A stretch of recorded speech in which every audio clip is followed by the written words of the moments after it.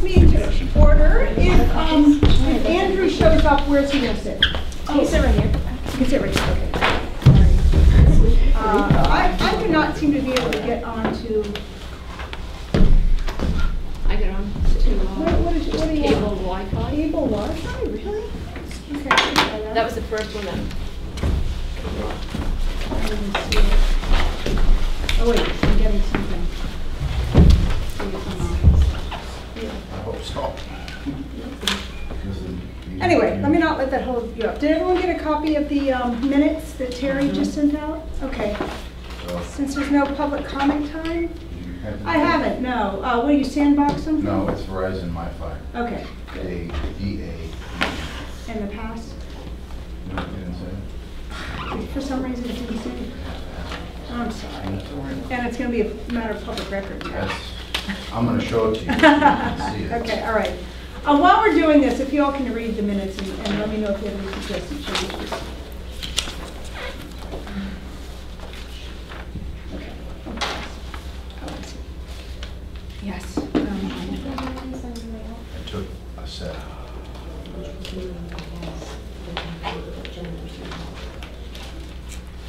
A copy for what? I don't know.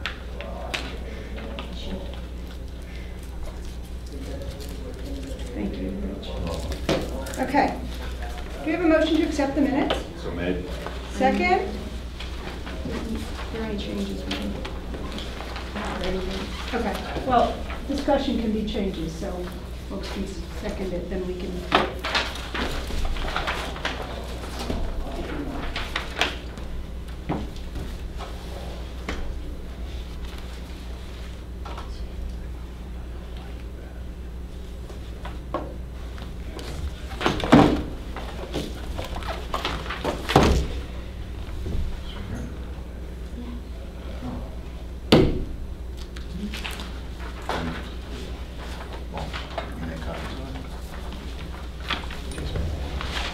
So I just want to, Terry, under tree warden report, again, I want that to say DCR grant approval update.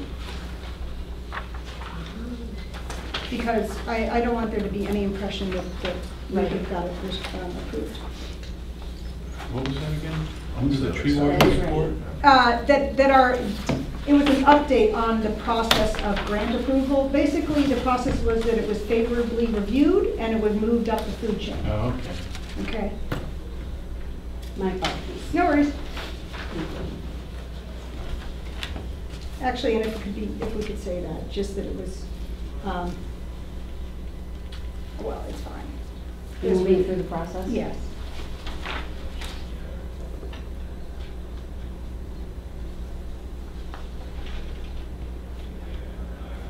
That means Molly approved it. Yeah, it does. It means that Molly and her, who was the other one? Julie? Julie. Yeah.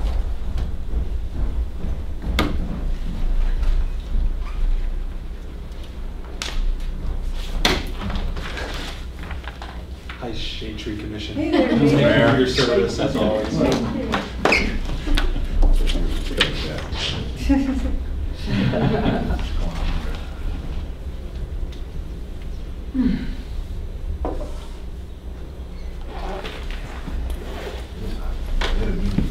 It is, okay, I thought, man. No, there was a whole bunch of people in there, because I came early just to kind of get set up, and I had to sit outside and people, and they were leaving just as you came in. Okay, we need a second. We need to move on with this. So can we have a second? Okay, I seconded it. Thank you. Most controversial motion I've ever made. All right, all in favor of the minutes as amended? Aye. Okay, thank you. Abbreviated review of to-do list. Let's see if I can. Gmail. Are you able to pull that up for me? The to-do list? Oh, I'm just having some yeah, let me get technicals. that for you.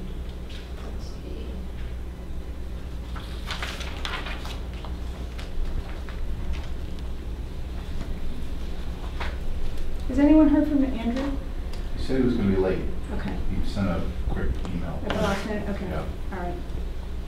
About 4:30, I think he said. I see, okay.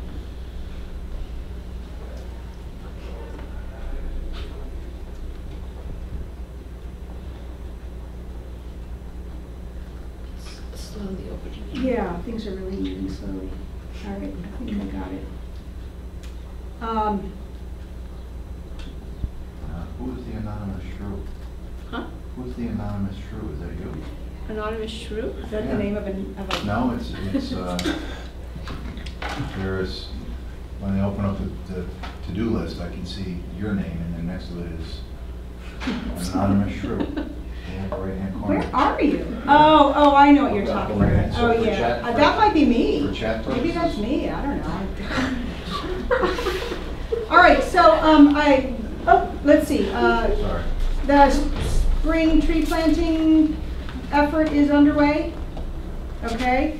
Door hangers, that the content has been completed and sent to a graphic designer. So we actually can take that contact Smith School off.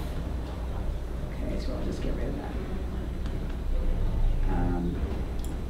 Was there a reason why you didn't go to the Smith School?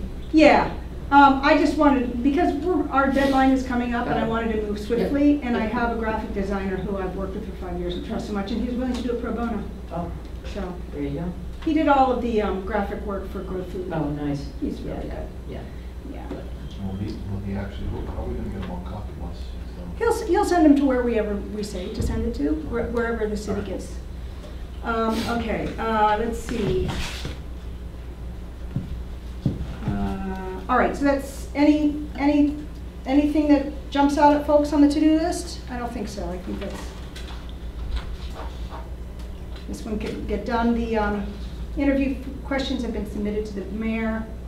Actually, I'm going to just move right into chair report on that note. Okay, so I did submit our 3 questions to the mayor, and I did get confirmation that they were received.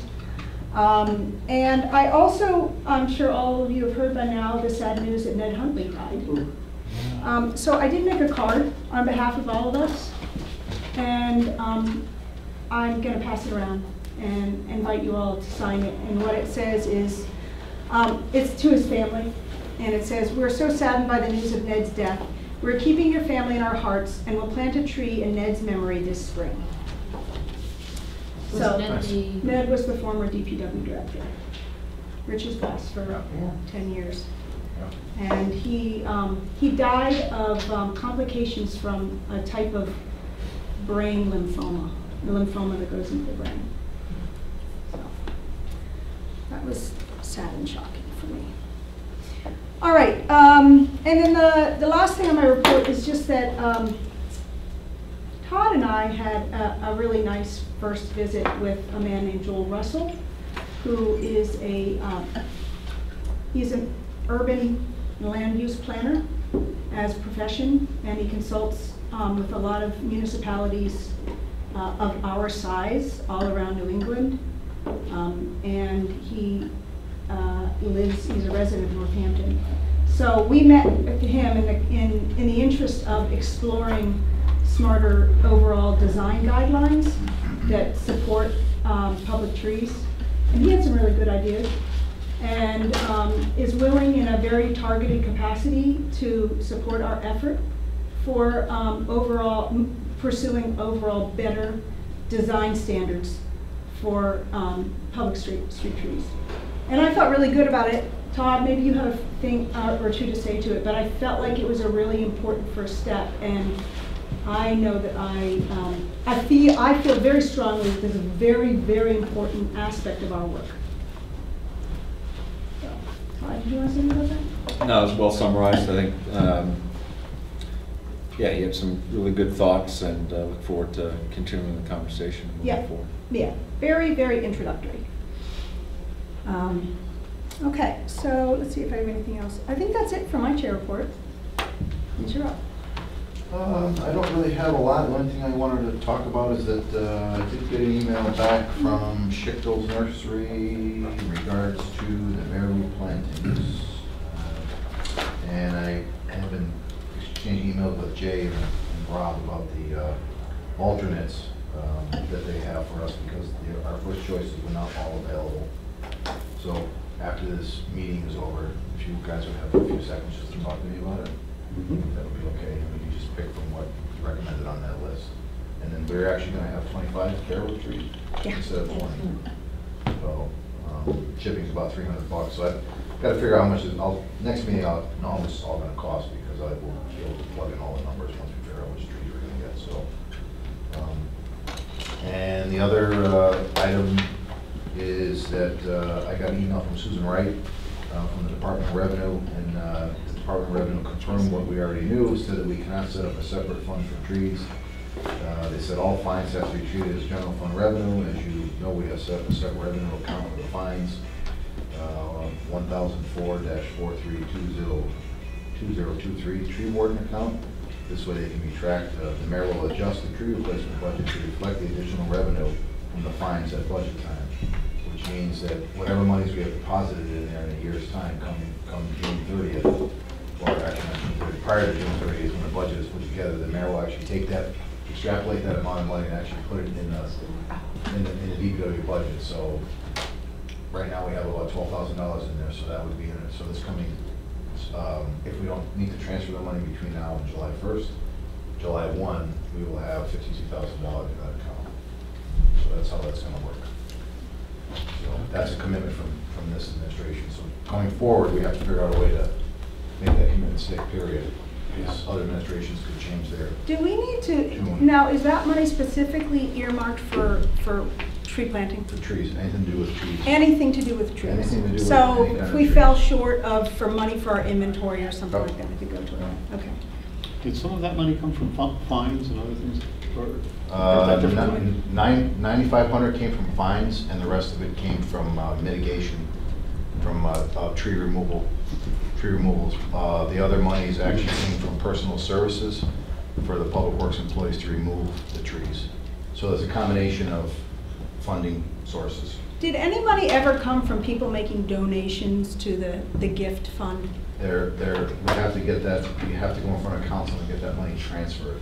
Oh, so that's a whole separate That's little. a whole separate. And it's not much, right? $700. Okay. $700. Okay. So that's kind of how that's going to work for the time being, but at least we have a tracking mechanism. So it's just not monies that's just dumped in the general fund. We don't have any knowledge of where it ends up, and we'll get it back every year, provided we don't spend it in that particular fiscal year. So say, for example, this fiscal year, we're awarded the grant. This is how this would work. We would take all the money that we have presently in the DPW budget earmarked for trees and put it as part of our match, and then we would take the $12,000 out of this new account and put that towards the match as well, which would make it so we would have X, Y, and Z funds towards the match part of it. If we don't do that, and if we don't get the grant and we don't spend any other monies, that money would just get rolled over to next fiscal year. Instead of being our normal $40,000 a year, it'd be $52,000. Or if we collect any other mitigation money between now and the end of the fiscal year. The 12,000 you stole over, but the 40,000 Stays there. It just I'm actually going to try to see if I can actually ask to increase that fund. So DPW is in the process of actually reviewing our budgets based upon what our expenditures were last year and where our shortfalls were and where our surpluses were. So we're trying to possibly reallocate some of those funds to make it so we don't have any shortfalls. But there's really, we don't really know at this moment if the city budget is, we think it's going to be level, what they call level services, which means there's really there's no layoffs, and we continue the same services that we had in the previous fiscal year. So basically all the fixed costs will rise. There'll be no new positions, I don't think, and any other new monies available. So we would basically have the same money we had last year, but I can always make a pitch to try to ask for more money. Well, I mean, we've talked about the interest in putting together a request for a bond for a large planting project. I realize that on top of that, you have lots of other costs associated with maintaining a tree program. So I just don't want you to ask for an increase of $10,000 and then that be sort of seen as. No, I would actually ask it in the sense, for example, we spent about $10,000 or $12,000 on elm tree, our elm tree program that we have for injecting the fungicide. So I would probably use a vehicle like that and say, here's you know, we have this program that we want to continually fund, and we also have other normal general operations, things in the DPW that we use that $40,000 Okay, for. okay. So that's more subtle than just saying I want $10,000 for the sake of wanting $10,000. Yeah, I mean, I don't know when you sit down and have that conversation with the mayor, whether or not you can just get him used to the idea that we want to bring forward a large request to him. I don't think this is news to him, No. but it would be great for him to just be reminded of it. No, it would be, so that would be something that would go through capital improvements. So if we are to bond, so if we decide that we want to plant 10, let's say for example, 10,000 trees, just out of a figure, we would have to figure out how much the trees are going to cost, and then we'd go in front of the capital improvements. And then it would be ranked by the capital improvements committee, and wherever the ranking fell in that particular year is where it would sit. So if we were in tier 1, it would be in the top tier to be selected for that fiscal year. If it's in tier 2, it goes to the following fiscal year, and then it gets revisited again, provided the department makes the same request again every year. Because any items over $10,000, unless they're an emergency procurement, is considered a capital request for a singular item. And trees in a group would be a singular item. And who's on the capital improvement committee, do you know? Oh. This is a council committee. It's a committee that was appointed by the mayor. I don't know because it's all changed. Everything changed last year. Okay. Like the DPW director used to be on there, the central services. So the director of central services and a few other department heads, city councilors and the mayor. So this is different than a bond request. This is just a request to the. Well, No, it it is. So in order to get a bond, we have to go through that whole process. You just can't go and get a bond. Oh, I see. And Amherst works differently because they have a town meeting, and they have a town form of government versus the form of government we have, so they have different processes. So at a town meeting, if it comes in front of a warrant that they say we want to have a bond for $1 million for planting trees, the townspeople will vote to approve that at the town meeting, and then it will go on to a general, I don't know if it goes on a general ballot question. Sometimes it does, sometimes it doesn't. It depends on the form of government. But here we have to go through capital improvements committee. It has to be recommended from the mayor's office to capital improvements. Capital improvements approves it, and once it's approved, then the funding mechanism is either by stabilization funds or bond money, depending upon what the items are and how much they cost. And for a bond to be approved, does then go back through the election, some sort of? No. No. I see. No. It just gets added into the budget in that fashion. It gets added where it's into the, interest. correct, it gets added into the budget, and then every year there's a payment, just like we pay mortgage on a house. Right. I think Todd, you'll correct me if I'm mistaken, but I think that's kind of how it works. One more question regarding revenue, and that is, does the city ever collect insurance money from vehicular accidents that hit trees? Yes. So you, Yeah, we either collect the monies or we end up actually having the insurance company plant trees. Okay. Tree replant. The only problem is they don't do per cal per inch. The insurance company does tree for tree. So if somebody smashes into a 20-inch tree and they break it off, we end up with a 2.5-inch tree. They don't replace it with a 20-inch tree, and they don't give you any other mitigation money for the other cal per inches that are lost. Why not? I think that's a matter of negotiation, because I don't had know why. I own a property on Elm Street, and I had a vehicle drive on my lawn, hit the tree, and then spew a bunch of gasoline on my lawn. And I went after the insurance company, and they ended up giving me a really hefty settlement. Well, the way that we do it here is that I call Bartlett Consolidated, and they actually deal with everything. We don't get involved in that. So they actually, Bartlett Consolidated actually works with the defendant's insurance company to make the claim. They represent us, but we don't pay them. They make their money by actually charging the defendant's insurance company. And that's how they make their money. So I just feel like we need to look into that, because, I mean, Okay. hitting a 40-inch tree and replacing it with a 2.5-inch, it's yeah, just... it doesn't make a lot of sense, but that's how it's been done for all these years. It's definitely worth looking into. All right. Anything else on your list, Rich? No, I'm all set. Okay. We are hoping to have Felix Lufkin by, and I did confirm that he is coming today at 4:30. Help yourself. Since we have 10 minutes before he comes, do we just want to think about why we're bringing him here today and what sort of conversation we want to have?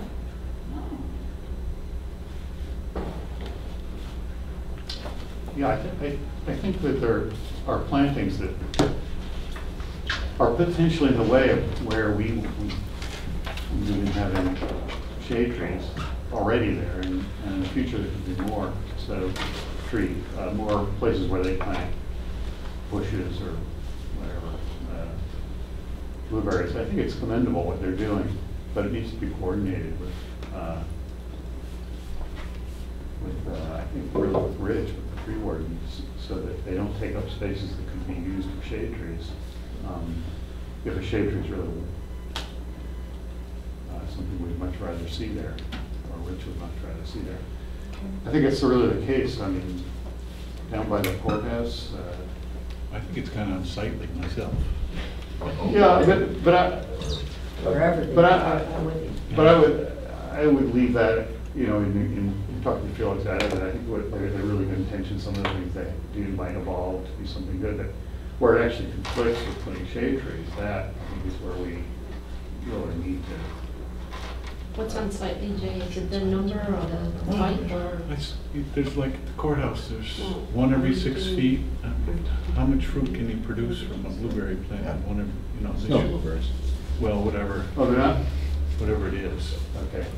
But, yeah, I mean, but I think that aside, whether they're unsightly or whether it's not a very good way of producing food, if it prevents a shade tree from being planted. I understand what you're saying. Yeah, that I see as being really in our interest to resolve. Hey, Felix, come on in. Anyway.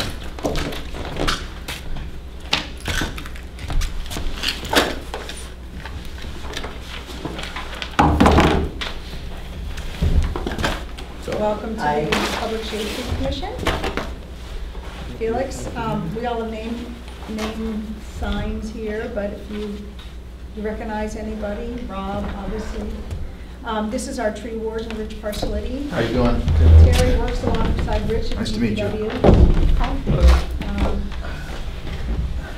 Marilyn is a conservation biologist. Todd runs the Hampshire Council of Governments. Oh, you guys know each other, right, from the plantings there. Jay is an arborist, also works at Smith College for grounds. Jen is a horticulturalist, professor at STIP. Botanic garden background. Botanic garden. Oh, really? Oh, okay, really good grounds. Okay. You know, Rob and Mara is a Mount Holyoke student. So thanks for coming. Thanks for having me. We are actually just talking now about, before you came, about, you know, what we wanted to discuss with you. And really you came onto our radar because when we were doing a tour this fall for potential planting sites, we had identified that area down right as Hampton Terrace, is that what it's called? Curves onto Con Street, I don't know, you know what I'm talking about, that area right there. As a pedestrian walkway that could use a lot of shade, and we were going to go ahead with that, and then we realized, wait a minute, there are already some plantings there, and Rob brought our attention to the work you were doing. So we put a temporary hold on that, and then tried to sort of layer back who's, for lack of another word, turf that was under, you know, because Rich is just as of about 16 or 18 months our tree warden, and your project started before Rich became tree warden, but now he sort of is the person to go through for all future plantings on areas that could receive public shade trees. So we just wanted to make sure that we invited you to come and meet us, and then just had a little bit of a collaborative spirit and an understanding that for future plantings that we all do, it's helpful to coordinate. Sounds great. Do you want to tell us a little bit about Help Yourself? Sure. Help Yourself. Nonprofit citizens group that started in fall of 2012, and was back then just pursuing an idea of putting in some grapevines on the rail trail just right here. And since then it kind of blossomed further and wider than previously imagined. So for the most part, we have been planting public access perennials, mostly fruit trees, some nut trees, in public places, mostly at public schools in about 15 different towns. Then secondarily, other civic institutions or businesses or restaurants or other nonprofit organizations that have space and land to offer. So we seek underused lawns and fundraise, donate, and plant trees to those spaces. To the extent that we've planted on city-owned land, mostly has been here in Northampton, though we have planted at some parks up in Greenfield. Here in town, we have put in some dozens of trees along the rail trail here and many hundreds of grapevines from getting up to Union Station all the way down to Veterans Field. The zone right here in particular is sort of the epicenter of that project. That's where it started. And in June of 2014, we checked in again with David Pomerantz, who is the director of the Department of Central Services, I think. That's still true? Right. Yes. Yeah. And that was our second meeting. The first, I think, was in the fall of 2013, and he said, yeah, like, we think this would be great. In fact, there are many DCS curated mown lawn areas all over town. I think mostly around downtown and mostly near parking sites or, for example, this parking lot here. So at that time, he said that was the turf of them, though also there was some Venn diagrams because there's the rail trail, and that is all manner of ownership is claimed for that, and then there's even the private property of the Maplewood shop. So he generally approved a plan of a fruiting and flowering hedgerow along the sidewalk there, and some larger but not monstrously large fruit trees for that stuff. It is, as I agree, it's super hot and blasted heat island in the summer, and so our idea was, hey, what if we had a small orchard there that was diverse, had a number of berries and fruits that people could freely harvest from over a sort of wide window of a growing season. Wouldn't that be a cool thing to have next to a hip and lively downtown? That was our plan. Of course, shade trees are more massive, they sequester more carbon, and they are more like normal in cities. And so I see that there is a momentum for it. I think it's awesome that there's even such a commission as this that's putting many bazillions of trees all over town. It would be great if we could find some ways to overlap that with the production of food, avoiding, of course, the unpleasant, frightening scenarios of there being excess food on the ground. That would be gross to look at. So I don't know, yeah, I would love to go ahead with collaborating, and if that means the trees go in there and those trees come out, you know, that's just one of many, many spots. I'm not super attached to, I'm not gonna like say over my dead body that those trees move, but I do think it would be really great that there would be a orchard close to downtown, because that's not the case at present. So, yeah. Well, thank you. I mean, I admire the work that you do. I love that you do it on a shoestring. I love that you do it with volunteers. And I'm a forager, so I love foraging food. And so I'm not in the least bit averse to your concept. That particular area, yeah, I mean, and maybe this is my particular bias because I live in the neighborhood just beyond that, and I walk that you know, many, many times a week in the summertime, and it's blazing hot, it's unrelenting. Mhm. So I do think there is a heat island effect down there. There just happens to be a confluence of a lot of hardscapes that all come together there that need to be mitigated. So I would love, and I appreciate you offering that we explore that spot for some shade trees, because I think it could use it.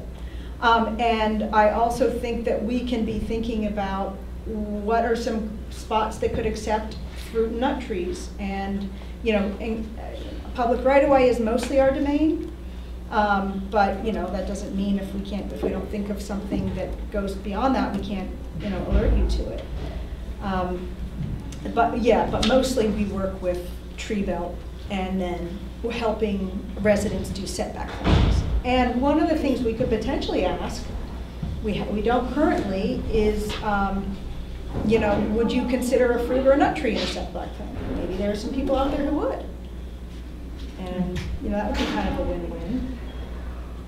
So there was a tree list, there is a tree list, it's no longer current from the formal tree committee. This is a tree commission, so I think there's a disconnect, okay? And the old list, I was kind of confined to when we were talking, we tried to collaborate exactly as I was speaking of. But that list was pretty much what I was able to choose from. Things are changing now. We have a whole bunch of people who are thinking about changes. And so actually would be a good time to try and find a way of inserting a list of trees that would be especially good for fruit and nuts that we could agree on. I think that the old list was extremely careful not to litter with any nuts or fruits. And I think the new, I'm speaking ahead of where we are. Yeah, we haven't had that conversation. Right, but we're moving towards looking, I see people looking at trees that are a little bit messier and a little bit greater variety than the trees on the old list. Yeah, So- and certainly with setbacks, it's people's own private property, so. Exactly, there was no such a thing as setback, I don't think, program in Northampton. And so now there's a setback program where people can put a tree up to 20 feet back from the right-of-way. Mm-hmm. And that tree really, you know, if it's within the interests of the Northampton, could be all kinds of fruit trees or nut trees, probably. I mean, again, we're speaking ahead, but we're just about to get into this, so this would be a really good time for you to help us with thinking about the kind of trees you'd like to see planted, if we knew that. Especially trees that are both shade trees and produce fruit and nuts. That would be especially valuable, and there are, I think, right? Absolutely. Yeah. We also have a lot of spaces under power lines that, you know, instead of just giving up, I think it's, you know, a great place for edible landscape plantings. Yeah. Whether they're, you know, trees can be accommodated, or if it's, you know, other edible landscape shrubbery. Yeah. Mhm. So it sounds like there's two threads. One is the fate of Area 51 right there, and the other is Is how that what it is? how can That's good, that's good.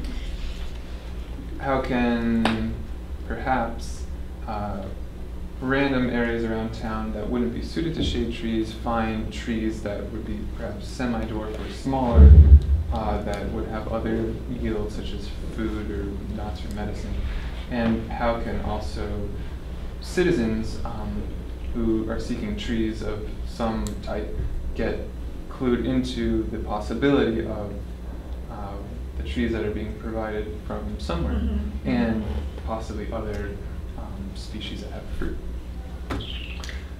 Let me just tell you where we are right now in sort of the zoomed out picture. So we hope to undertake in 2016 our first ever comprehensive tree inventory, so our street tree inventory. So we're gonna find out what's out there and in what condition, what age, what species diversity.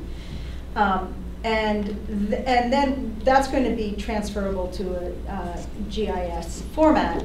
that could potentially have some, that would definitely have access from the public, but we don't know to what level of interaction. But, folks could go, I don't know, but I'm wondering if people could go on and go search for all apple trees. And they could find out what all the, public apple trees are in town. I mean, that's something that might be possible. And that would be cool. Another thing that would probably be possible is work with the GIS people at Smith and have the students come up with a GIS map that people could access. There is a existing platform called fallenfruit.org. Are you familiar with that? I'm familiar with others. I don't know fallenfruit.org.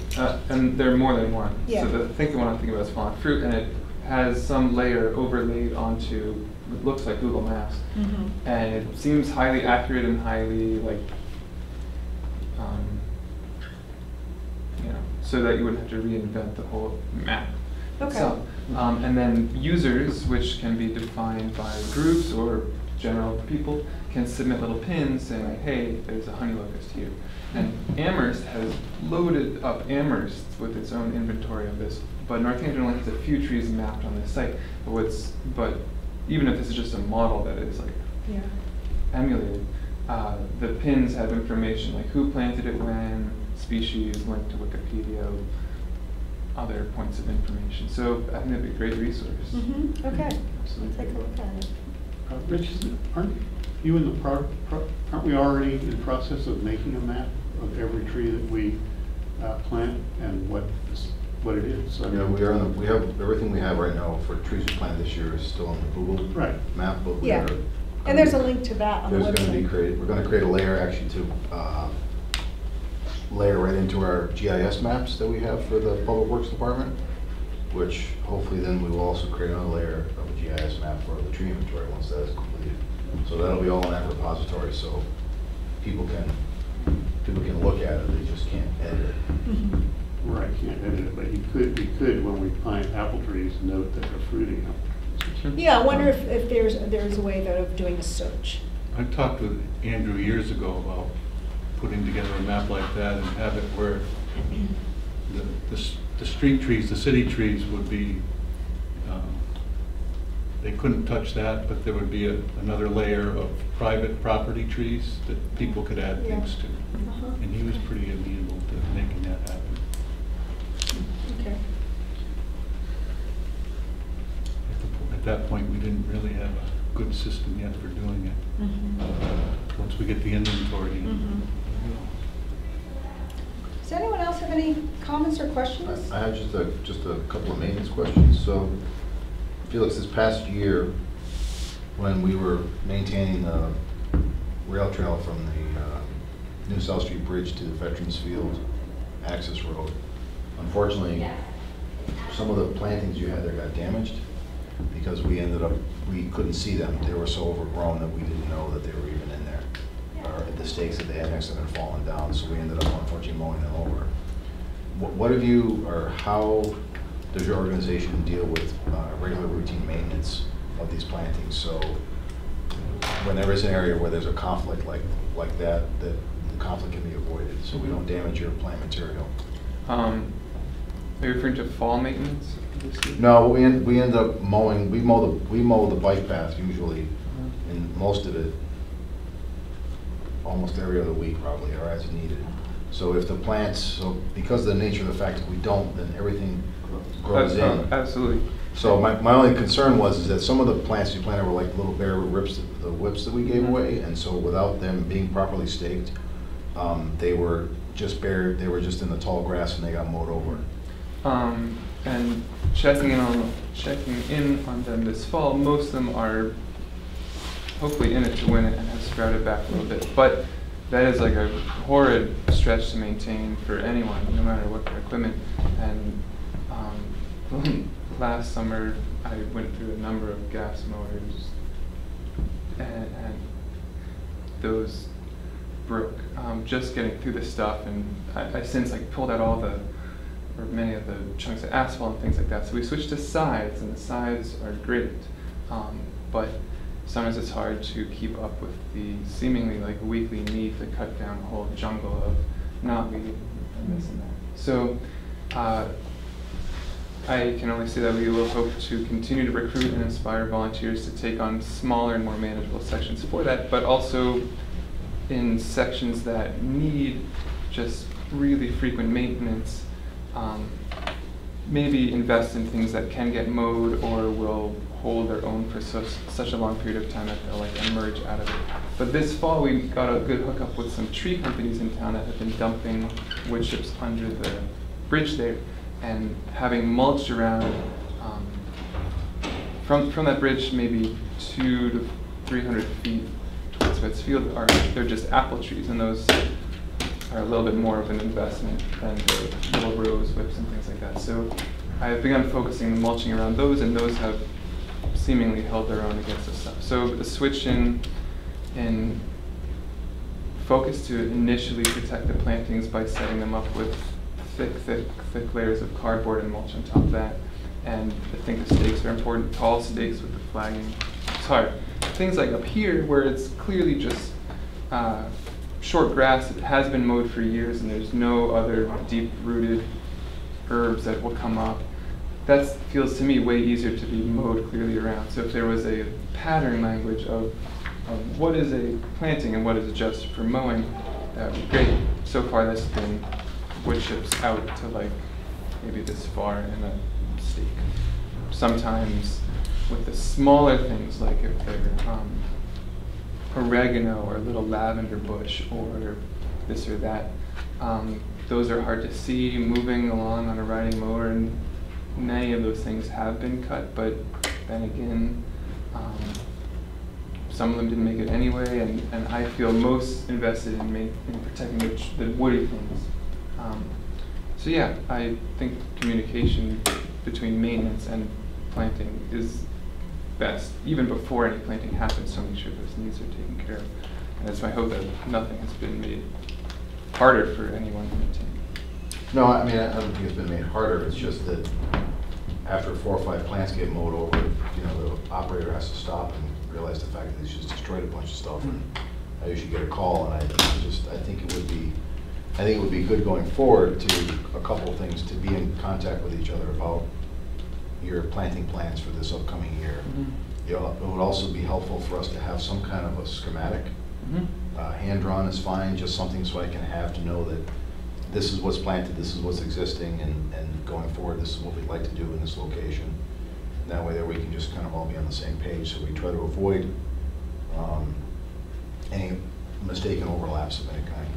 That sounds great. Okay. As of this spring, we don't have plans to extend for this year the plantings on the rail trail, but we'll probably focus at schools in the area and other places like that. But if there's any search turns up any town-owned lands that could use a shade tree but didn't get a shade tree because of some reason, let me know, because I do have many plants waiting to be planted. And that said, actually, if there, I remember a few years ago, Rob, you and I spoke about the possibility of a town nursery for generating down the line shade trees or other trees. Sounds like an amazing idea. I have seeds and baby plants that I could contribute to that, both of shade trees and of fruit trees. And right now we have little creatures growing at UMass, so we have nursery space there. And I'm curious actually where most of these plants have been sourced from that you guys have been planting.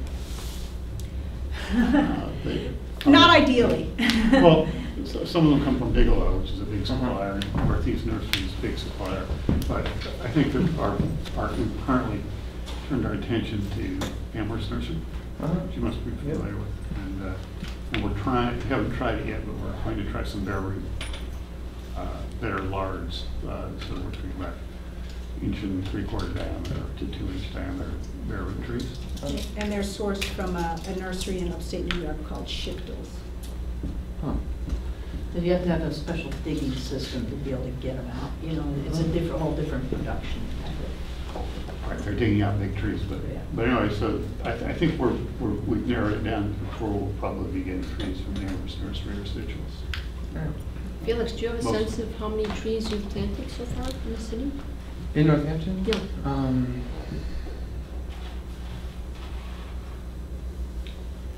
like 50 something. Wow. And then more than that for bushes, and then I think the tally for grapevines on the rail trail is like pushing 200. And now, those went in 4 years ago, now they each spring when they're pruned, those yield more cuttings that can get rooted to sort of freely generate more.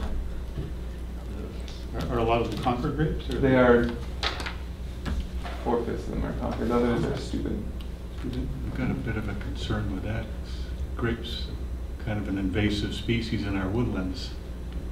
You know, the birds take them out and go in just about any woodlot, you're gonna see grapevines strangling trees.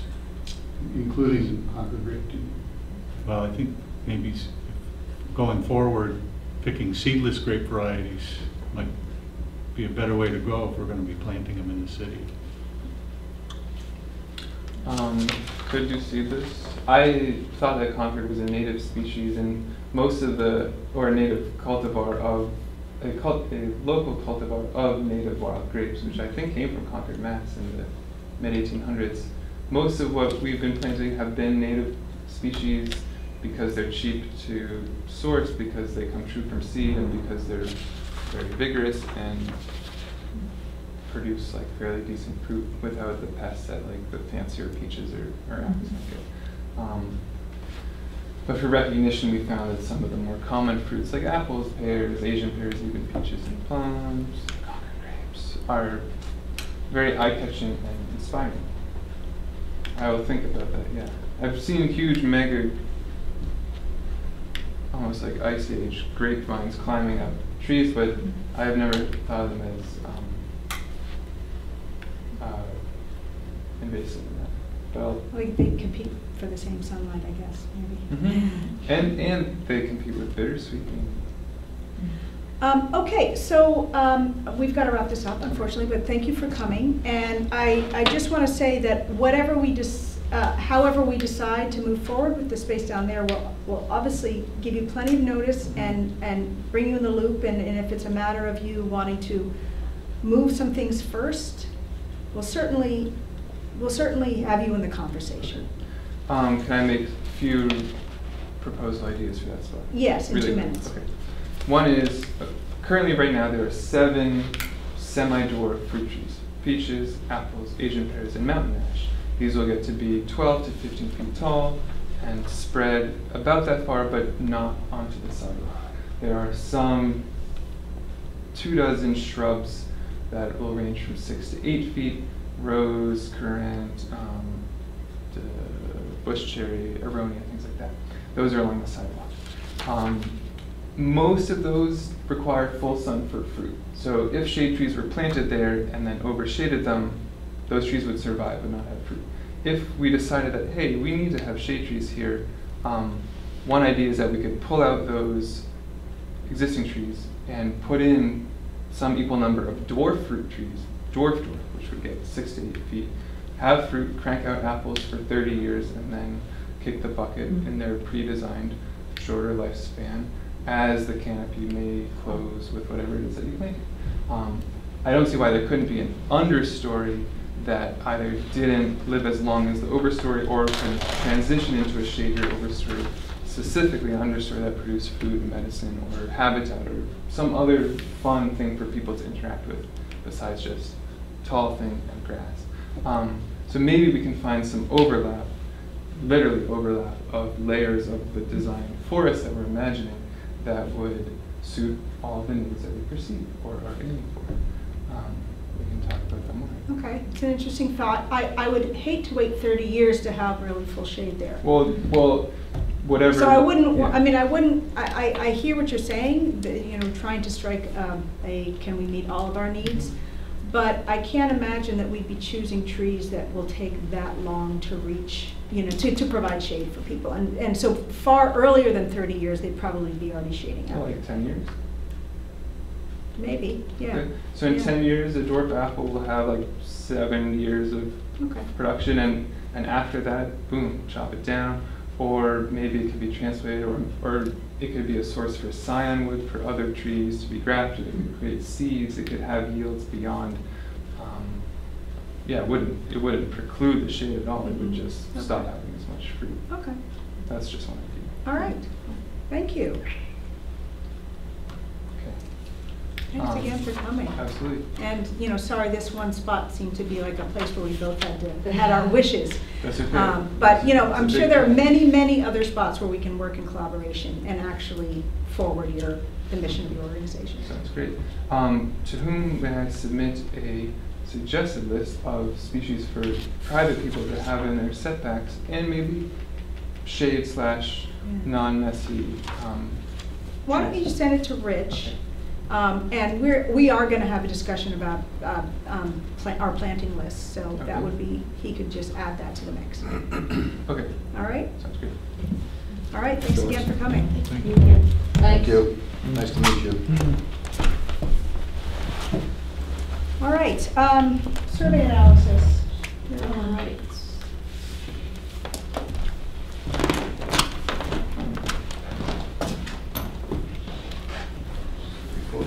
Yeah, Yep. Can I wait to go out of order at the end? okay. I'll just wait to the end. Other business? Yes. I'll remember. Yeah, thanks.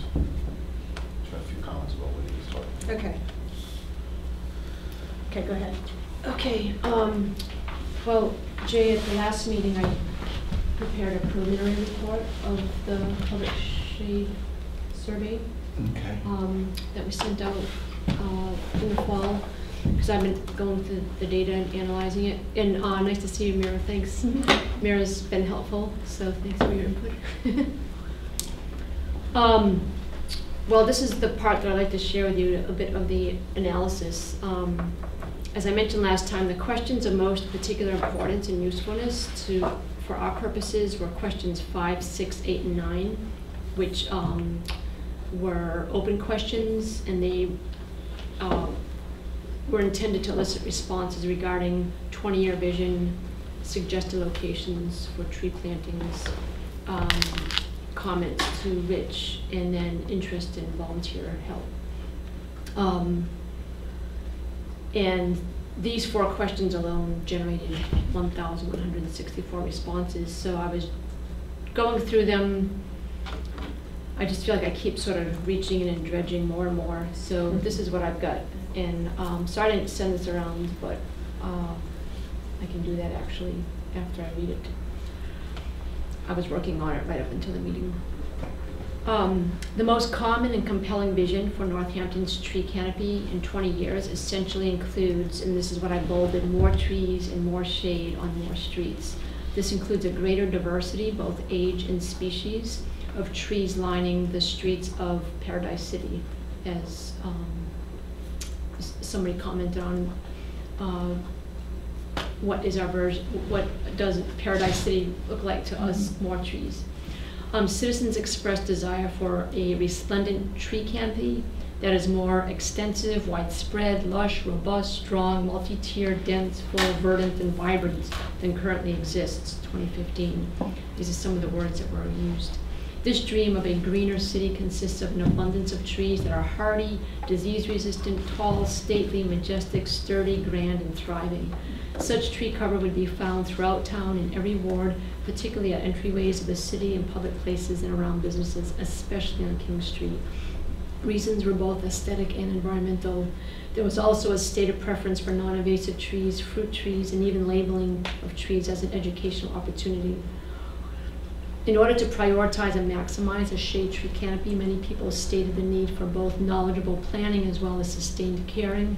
Community involvement and long-term leadership are felt to be essential to strategically steward and manage Northampton's trees. Partnerships between residents, businesses, local government, and community groups is required, in addition to expertise and oversight in the form of standards / ordinances / policies / regulations. In other words, a thoughtful and careful system of restoration is necessary. An integrated approach between residential and business owners, which utilizes private and public resources, was repeatedly expressed. Approximately 20%, 77 respondents mentioned fiscal concerns or suggestions. Concerns were primarily regarding funding sources and tax increases. Suggestions ranged from a Community Preservation Act type of fund, grants, the use of parking fees, residents donating free trees from the Arbor Day Foundation, a foster tree campaign, a tree fund as a line item in the city budget, and a Kickstarter campaign. While some were adamant about not wanting increased taxes, one person stated in all caps, "I would give money to see this done." Others noted Smith College, Smith Voc, UMass, and the Student Conservation Association as existing and potential community resources. Many, 55 in particular, offered to assist through volunteering. The majority, 91% of those taking the survey responded to the open questions, with only 9% saying that they don't know or didn't have any response to offer. What emerged is a readiness to start planting and a sense of community pride in the establishment and maintenance of a tree-rich city in which we are famous for our tree-lined streets. While only 8 respondents specifically mentioned climate change, many did express wiring issues regarding the relationship between trees and utility lines.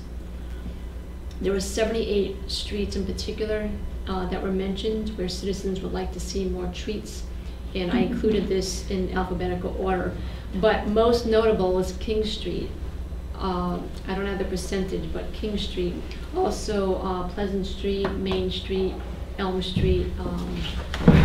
These were repeatedly mentioned. It was also stated that tree planting should be prioritized in areas that have a lot of impervious surface in low-income neighborhoods. Pulaski Park was mentioned a lot. In municipal areas, including schools, sport fields, playgrounds, city hall, hospitals, in the main thoroughfares, and in downtown Florence. So some of these things we already were aware of, but it was very reinforcing and affirmative to just sort of go through the spreadsheet and just see over and over again some of these repeated phrases and suggestions and notations. That's what I have so far. I think it's really helpful to have a summary like that, and I thank you for trying to make sense of all of that data. One thing I would say about the bolded, I would give money to see this done, we actually have hard data to reinforce that in the form of that question where people could indicate that they would contribute to a tree fund. So that bumps that number up to a really tangible number, like 40% of the respondents. I think it was a huge number, said that they would contribute to a tree fund. Yeah, honestly, this is my analysis of 2 of the open questions. The third open, so right. I still have to go through the ones specifically addressed to you, Rich, and some of the volunteer stuff. So, are you able to, I mean, I don't want to put you through too much work here because I know you've already done a lot, but it's actually quite interesting. Are you able to find out the frequency that people identified given streets? Like you said, King Street, I do remember King Street standing out way, way, way, but I'd like to know what was the second most identified street. You know, that would be really helpful, just to get that in really hard data. And not that none of this we have to be beholden to, but it's helpful to know what strikes people out there, the average Joe on the street, as really lacking. What streets are really lacking? Yeah, that's definitely doable. I mean, it will take some copying and pasting and just then doing a sort. I think that might be the best way to do it. Or just, search and search and count. Okay, all right. Yeah. I don't know if search function tells you it's come up 30 times or something, the name King Street. But other people's thoughts about this? All you folks looking down at your devices? I definitely noticed when I was looking over a few of the surveys that taxes and the lack of increase in taxes is definitely one of the main concerns for people is that their taxes will increase if this program increases substantially. Is there some way that people could be assured that their taxes wouldn't increase much or at all? No, I think no, there isn't. And here's really my my response to that, or my reaction to that, is that undoubtedly completing a survey, already you're a self-selected population. You're on one or the other end of the pole. If you have kind of no opinion about trees, you're not likely to do a survey. So this survey captures polarized opinions. And so that's why you have some people that go on there just to reemphasize what they emphasize when they go to every city council meeting, or anytime they can, which is no new taxes, we hate taxes. So I take that with a grain of salt. I mean, it does represent a portion of people, but if you look at the vast majority of responses there, if you really compare those numbers of responses to the vast majority of people who were enthusiastic about the tree program, I think that it really holds it in perspective. And the other thing is, I would never want to make any promises to people. Certainly, the mayor isn't going to ask for an override just to plant trees. So I don't think that we need to worry about that, and I don't think we need to conflate the two. But I don't think that we should not advocate for more money going to this program because some people on a survey have said no new taxes. I think at the last meeting, Rick brought some numbers that included the amount of money spent per capita on trees, and it was like $10.80 or something. So if you double the amount spent on trees, it would be $10.80. So it's not a huge budgetary issue in a way, in some ways. I mean, No, I imagine so. I don't think I didn't that they imagine had, so. I mean, I didn't know. No, I don't feel that trees are generally a huge portion of the budget. I think they should be more, but I think that the fear is probably conflated as that people imagine that there is a greater expense than there actually is. Right, that's why I think that figure is important, the $10. Well, I think that's sort of what my point was, not to say that we won't increase taxes at all, but to assure people that the tax that is, or how much they're paying actually for trees is minuscule compared to, some other forms of taxes. And that we leverage every dollar really well. Well, exactly, and that there's a huge return on the money, the minimal amount of money that they're spending. Right. So. Yeah, on the door hanger that we're designing, one side of it is about the tree to be planted, to be watered and asking people to help water the trees. The other is on the larger, like this is the ambitious program we're undertaking, and oh, by the way, these are all the benefits of trees. So it's an educational tool too. Yeah. Because the data's out there that every tree you plant, you save like $5 for every dollar you invest. All right. Well, I think this is great because I think it would be really nice to provide a summary in some fashion, either on our website or present to the mayor's office, or when we justify that we feel really strongly about this program, because 400 residents, who responded said this is the take-home message. So, it's great. Any other thoughts, comments? Thanks for this. That would be really helpful Good job. at making cases as we go forward. Yeah, totally. Yeah. Okay. All right, what else we got here? Okay, we were going to continue our discussion of 2016 priorities. And did everyone see the Google sheet that Jen shared? No? I didn't realize it came from Jen, but yes. It came from me, but it was originally made. That's what I thought, yes. Okay. Yeah. I got it.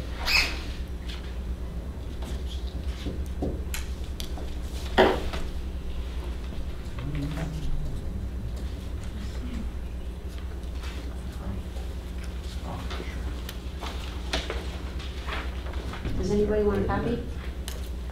Yeah, and it's also on our minutes, right? Yes. Yeah. In the minutes? Page 2 and 3. Oh, that's right, you did.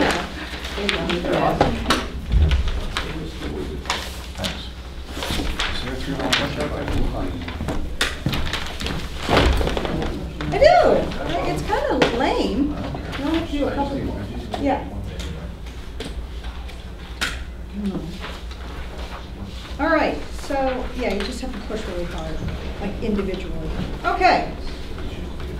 So let's just review these and see if there's anything that we missed. Get a tree inventory underway. Start the multi-year process of a comprehensive ordinance protection for public shade trees and design guidelines as related to public shade trees. Update/create new public shade tree commission tree list. Develop and foster a public engagement plan, including outreach for planting requests and water. Review mission of the Public Shade Commission. Plant remaining stock and evaluate bare roots planting them. Revisit establishment of a nursery. Prepare to recommend a tree bond to the mayor.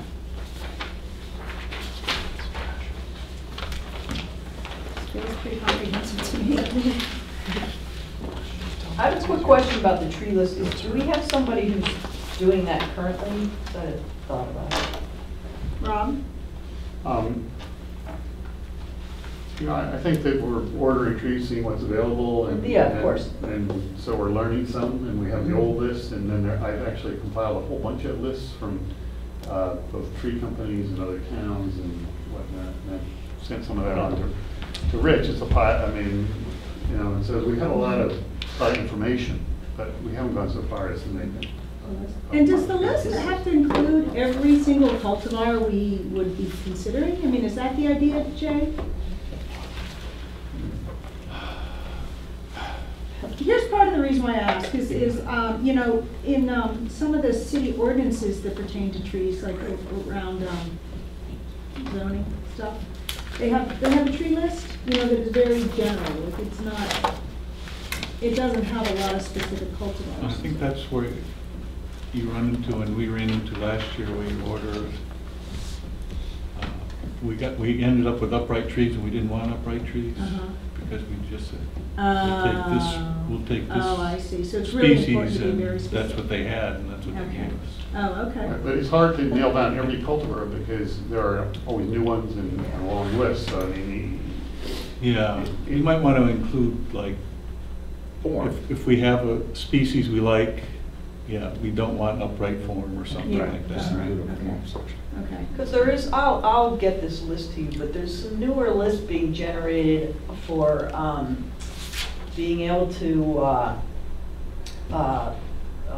survive, Salt perform best salt tolerant in storms. Because we're going to have Yeah. higher storm incidents. Yeah. And there's a whole, I just ran across one today that was, I'll Yeah. photocopy. Okay. So to the credit of the old list, there was, in a very brief section, they would just have a key for what the requirements were for planting such a tree in terms of sometimes soil or more just space or salt tolerance.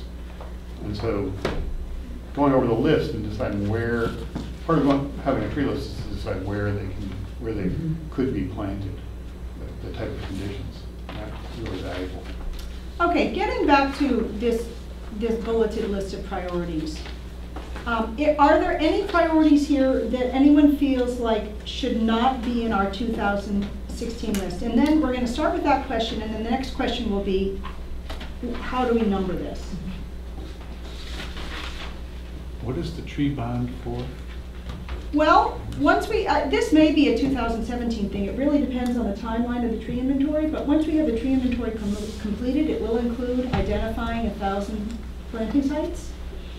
And so we could therefore take that, we could make a compelling case for a big amount of money to be dedicated to a multi-year project.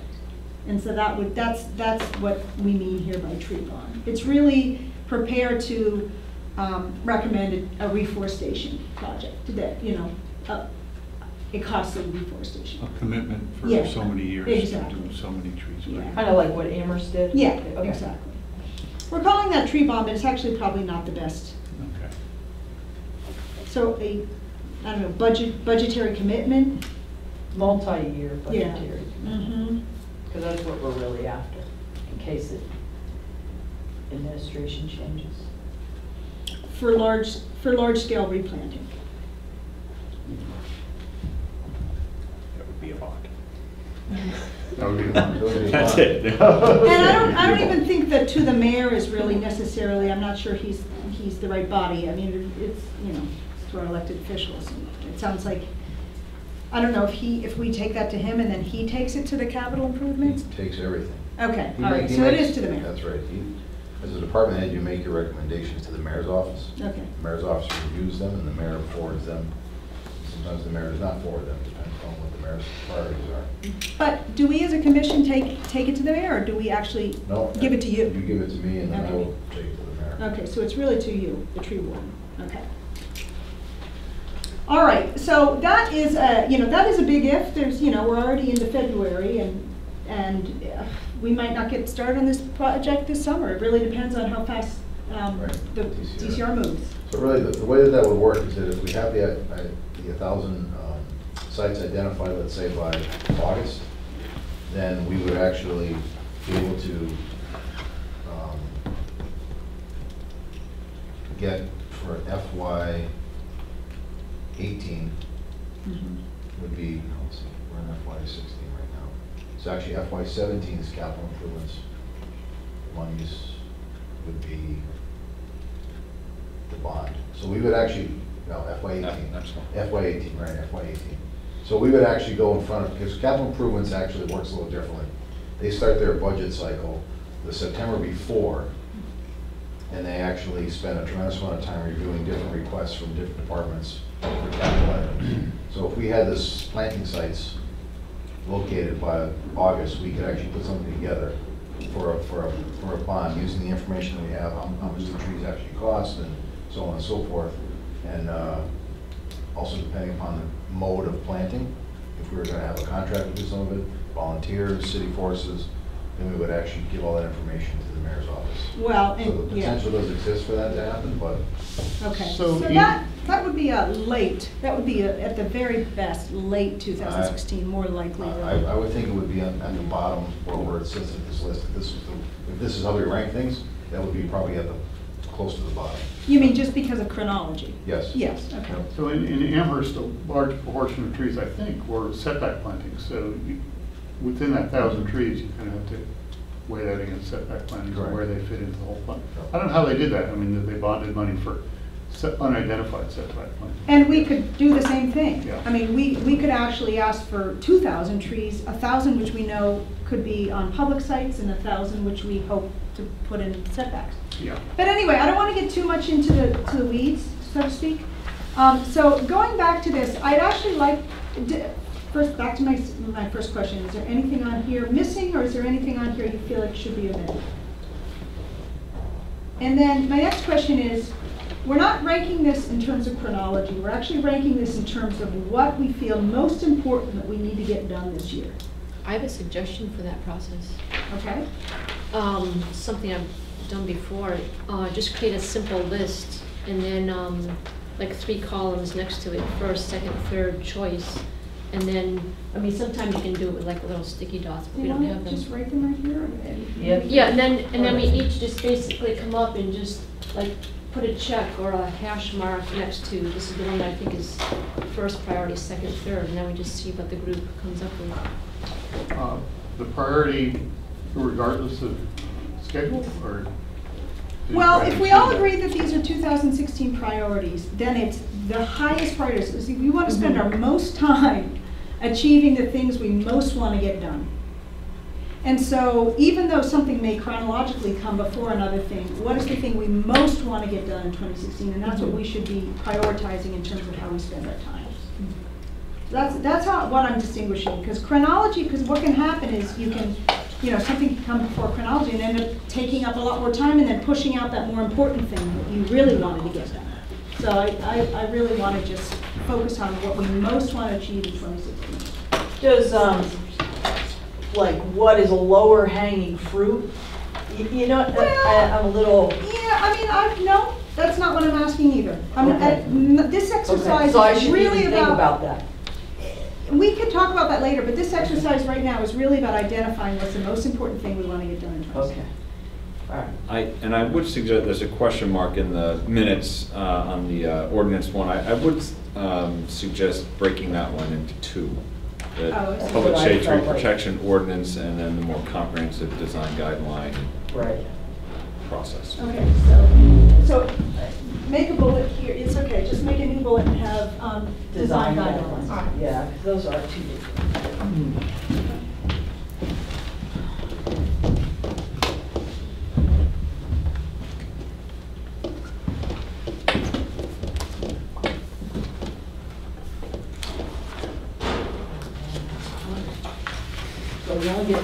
3. Yes, so You only get 2. almost Killing me, You get killing me, three Tom. of those. Top 3. Top three. Yeah, and rank them 1, 2, 3, right? Yeah, and then just put like a hash Oh, mark. got it. Inventory Yep, items yep. first, and then treeless Okay, well, second. this is good. I like your style. Do you want me to help you with engagement plan? Okay, first mission statement. Mission, yep. Uh-huh. Next one is planting. The next one is nursery. And the next one, I'm going to just say bond because everybody will know. Okay. Group hug. Is there any disagreement? What? Group hug. Can I just ask this for this so we get more nitty gritty? Is there any disagreement that getting tree inventory underway is in the top 3? You mean getting them planted or getting? Get No, tree tree inventory inventory. underway. Does anyone Oh, disagree tree that inventory, that's not yes. in the top 3? Right, that's not top 3, so. That way we can dig a little deeper You're into allowed the to other ones. participate, you're right? not going to vote, but you can participate in this conversation. Right. I'm sure. You can always participate in the Everyone could do conversation. that, so Yeah. then we're only choosing 2 priorities. Right. Right, so then there are 2 priorities that we need to have. Right. Just take the. So I'm saying, take that one off, we all So- agree, so let do me we all take that agree one off the tree table. inventory is the, well, no, I want to know what the number 1 is, I just want to be really clear. Okay. Do we so each wanna go up and straw- do our thing, just or- Straw vote here. Who thinks the tree inventories are number 1 priority for 2016? Yeah. Yeah. Okay, so that's unanimous. But Todd's point is that now that we're down to picking 2, Uh-huh. they're having some discussion rather than just checking stuff. Well, no, off. not, well, that, and, but I also want now us to choose the next 3. So now Oh, that the we all next agree three. inventory is number 1, Okay, now okay, let's so delve a we'll go little deeper and 4. figure out Okay, 4. got it. Right. Okay. I got it.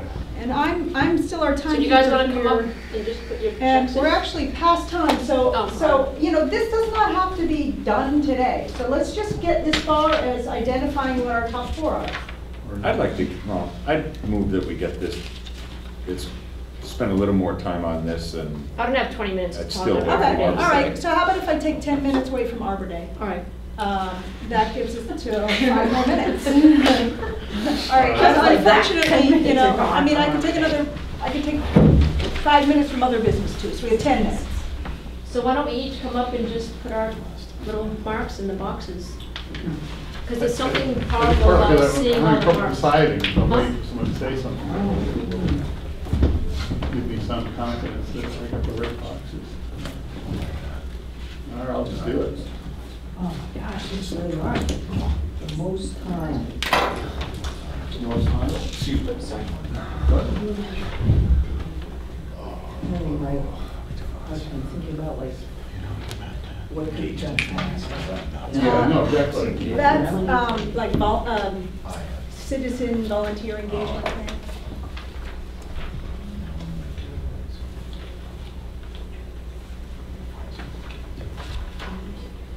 Some of these are gonna get done no matter what. Right, so it's not, we're going to plant the remaining trees. thank you. Well, I think you raise a good point. So, I mean, the tree list is that's so simple and easy, right? Yeah, I mean, exactly. should we just not bother mentioning that? Right, Because, we're going to do it. Yeah, I think we, And also, it's Planting's timeline. gonna get done anyway. The planting and the tree list are going to get done. The planting will get done, which is third from the bottom. it's easy. Third from the bottom, Lily, I mean, we're going to. Yeah, we're doing that. Can we use Okay. those I know my markers? choice. So we know we're doing the spring planting, we don't know Smart that word, we're no. doing the fall planting. No, we're just assuming that's referring to the. Is that referring only to Yeah. spring? Yeah. Okay. We can't figure out the fall plan. Right, No. so that's really not part of the list, All right. but easy, or Well, done. I wouldn't say it's easy, but A good one won't be that easy. Doing, right, we're doing it. So now we're down to a lot fewer. Step right up, Jen. This is hard. It's like choosing a basketball team or something. God. This person can really dribble, but this person's got a really good three-point shot. I don't know. Could I just add something uh-huh. on the development one? Is education a component of that? Yes. No, education is a component of engagement planning. Yeah. This is, yeah, real. All right.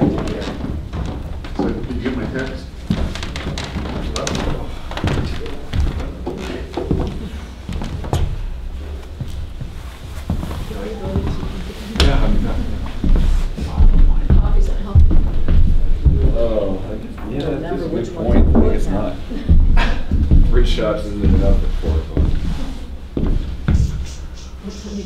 Jerry, your next one should go under 30. Oh, that's not what. Doesn't really matter. Oh, whoops, oh, I did that same thing. Don't worry about it, don't even try to change it, because really it's about the number of days. Right. So don't worry about I'll it. peak now, and, you know, I'll go play 3 hours of volleyball and then stay up until 30. Oh, no, just put them all in the first column.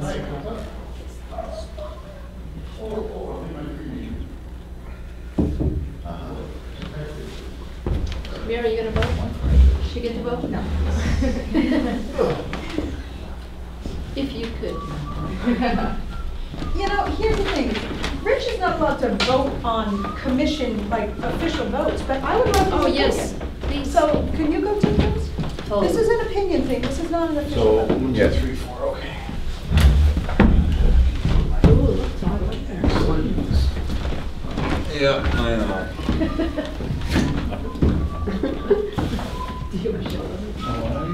No, it's my vote's in there too.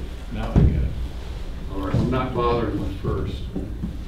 Yeah, don't, yeah. Yeah, I just put all mine in Just put 'em in the the second. standard How about column. that? I don't mind.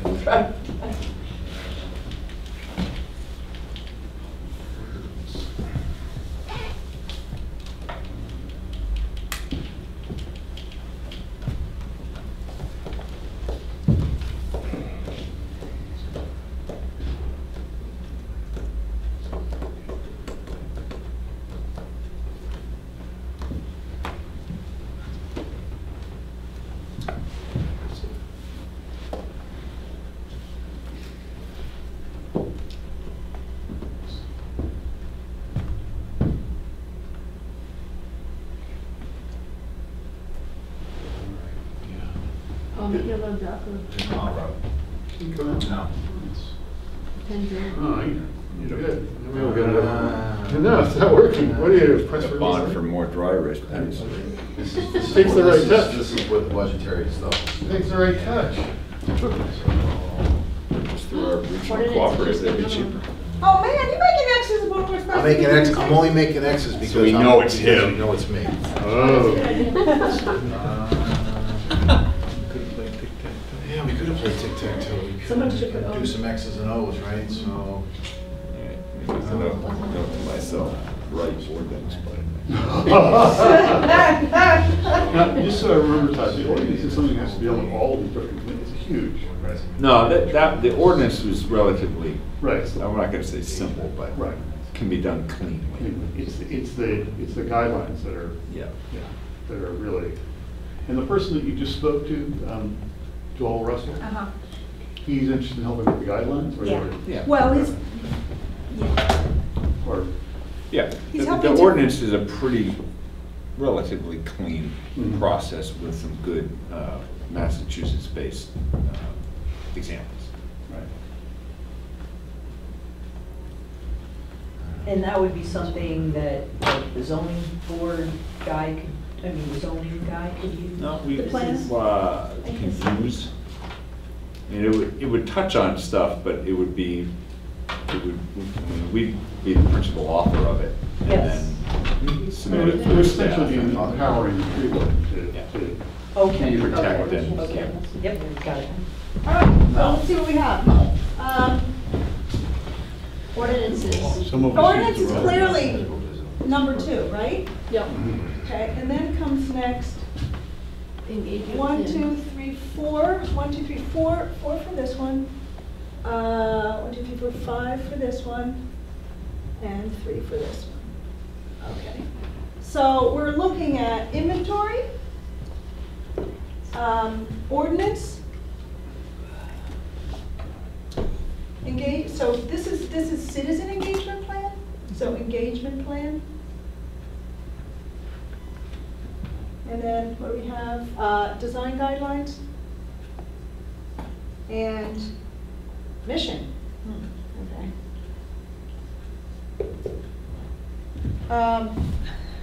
We got like 3 or 4 minutes of discussion here. So inventory we all agree on. We all agree on ordinance. I think that came as no, those two are really clear priorities. If I could just make a comment, you know, if you don't know what your mission is, it's really hard to do a good job. And I don't think that that needs to be a really hard process, but I think it's an urgent process. I think we need to know why we're doing what we're doing and have really clear vision.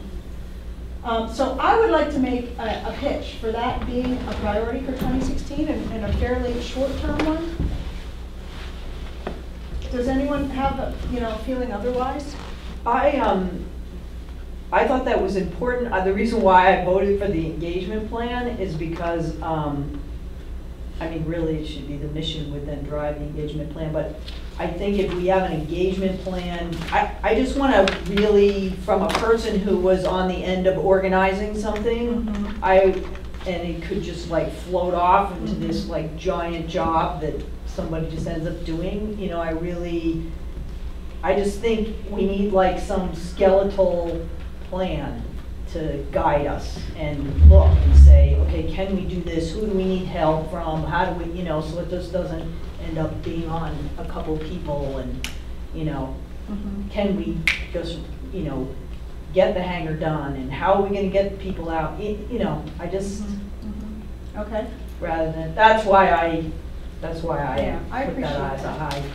Yeah, having some insight into, If we're gonna keep one of some insight into what the engagement plan will be help to inform the mission statement, so we come up with a mission that. I think it's just works. the opposite, Yeah, yeah. because we have to know whether part of our mission is to have an engagement plan. Right. You know what I mean? Like, we've had this conversation before. Exactly, but it's back and forth, if there's some back and forth, do we have volunteers, do we want to engage them? But is that our All part. job? You know what I mean? Is it the job of the commission? Right, exactly. So I'm just saying they work kind of together, because you have to think of what your engagement plan is, and then does it fit in the mission, and back and forth. Kind of thinking simultaneously. But I don't think the mission plan, I think you're correct that it won't be that huge of a thing to. I think actually once you determine what your priorities are for this year, then you can easily make your mission statement. Because I really think I agree with Lee, in order to have a mission statement, but you have drivers right there on the board that actually can define what your mission statement is. And your mission statement can always change. Yeah. There's the core mission statement, which is basically, we are here to support the public shade trees for the city of Northampton. Just one big blanket thing with a whole bunch of other bullets underneath it. And then your mission statement for that particular year, which would be the things that you're actually discussing right now. And then you can adjust that, because every year you're not gonna have the same tasks every year. I mean, we will have similar tasks, but we will be, once these other things are completed, there will be other tasks that the commission will want to move on to related to public shade trees. But I think it would be really easy to make a mission statement. I would too, and I just really hate our current mission as described under the charter. It just doesn't feel complete, and it feels off a little to me. So I just want to just sort of drive through that, get a clear mission, and then we've got a mission statement. I mean, it's just sort of a cart and a horse thing. It's generic. It was just a generic It had mission some statement. things in it though, like we'll create an inventory and help select trees, and it just felt like there were some really strange, very specific things that I didn't really feel like they. And if you're going to put specific things in it, then there were a lot of things that were missing. So. Good one. So I support that. That was my slash in the first column, because I feel like, that feels like putting first things first. From there, everything else can be further clarified. Yeah, I mean, I voted for the tree list, because frankly, I don't think it's as easy as we might have presumed. But I would have thrown mission before engagement plan, just because I agree with you, Lily, that we got to figure that part out. And the existing one is not good. the what is? The existing statement is not good. Yeah, okay, so can I put it on next week's agenda and we just start hammering, we might be able to get it in one meeting. I'm certainly happy to come forward with some suggested language. I'll give it some thought, doesn't mean, not wed to it. Can we all do it? Yeah, we could do I that. mean, it's- Yeah. Yeah, we can go around and each read our mission. Or even if we don't want, mission statements are famous for wordsmithing and, becoming generic, meaningless pieces. So, you know, I'm probably just gonna do some bullets or something instead of worrying about verbs. Yeah, I hate group editing. It's the most painful process that I can put myself through. So I'd rather have us like bring forward our ideas. We can pull out some ideas we like, and then one of us can go back and have a shot at. How about if we just post our current mission on a Google Drive doc, and then between now and our next meeting, we can all, then you Because I think delete that's stuff. I think that's a violation of the open meeting. oh, yeah, all right. Right. But everyone can come to the next meeting with suggestion mission statement language. Okay. All right, so these are our top. So the only thing that didn't make it on here was the nursery. And I think we decided that's kind of a down the road thing to work on later in the year. That's why I didn't put it up there. yeah, well, Andrew's not here to speak for himself, but he had put that on there for a 2016 goal. So I you know, he's not at the table tonight, and you know, he's not here, but that was his suggestion. But none of us chose it, so I think that makes, well, one person did. I'm not saying it's not important to me. Right. Yeah. But it's not important to me now, In 2016. No, I hear you. right now. Yeah, I thought we were gonna revisit in June. Was it June? Yeah.